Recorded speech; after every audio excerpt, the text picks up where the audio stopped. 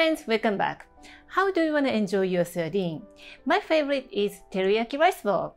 I'm going to show you the quick and easy way to debone and fillet the sardine, and no special technique is needed.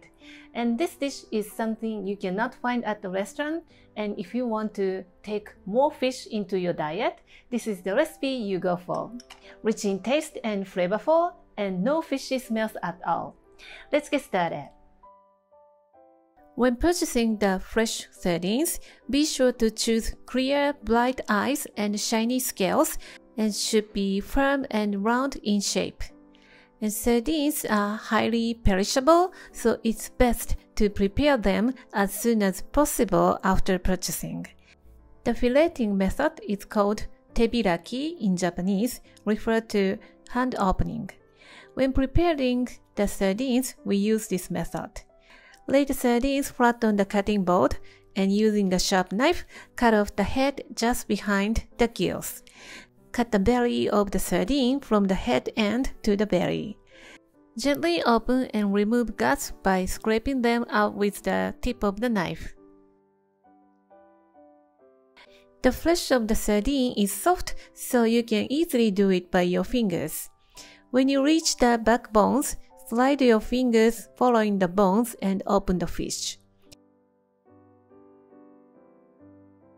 Insert your fingers between the backbones and flesh and lift it off from the flesh, and break the bones at the tail and remove it.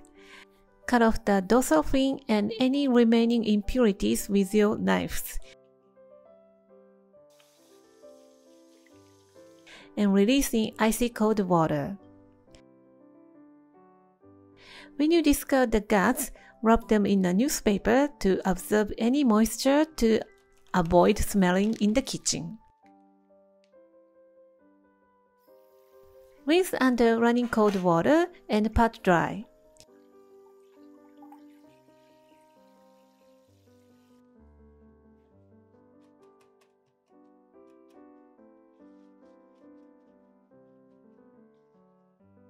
Sprinkle a bit of sake and ginger juice to give them a refreshing aroma and remove the fishy smells. Drip off the excess moisture before coating them with potato starch or cornstarch.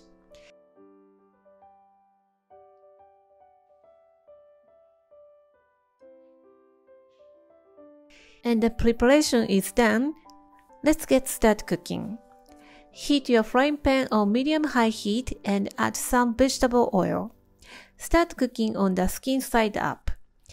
Cook for a couple of minutes and flip it over, and cook another a couple of minutes. Add sake, sugar, mirin, and soy sauce.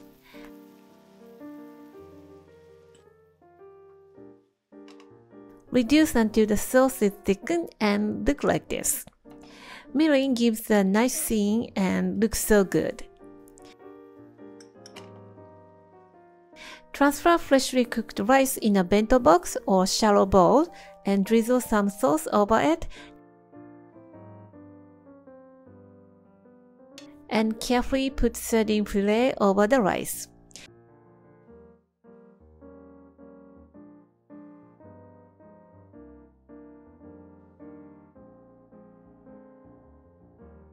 And sprinkle chopped scallions, and it's done. The sardine is fresh and fluffy and rich in taste and goes so well with rice. As you know already, the sardine has a lot of health benefit, so I encourage you to try this recipe. And of course, it tastes so good. Give it a try and let me know how you like it. Thank you for watching the video. Give me a big thumbs up and share the video with your friends and families, and consider subscribing if you don't want to miss any of my new videos. Follow me on the social media and tag me on your post if you give it a try. And join my happy eating group to share your food with me. And my store on Amazon has pretty much everything that I'm using in my video. And for more information, visit my website, princessbamboo.com. Thanks again, and I will see you soon. Bye!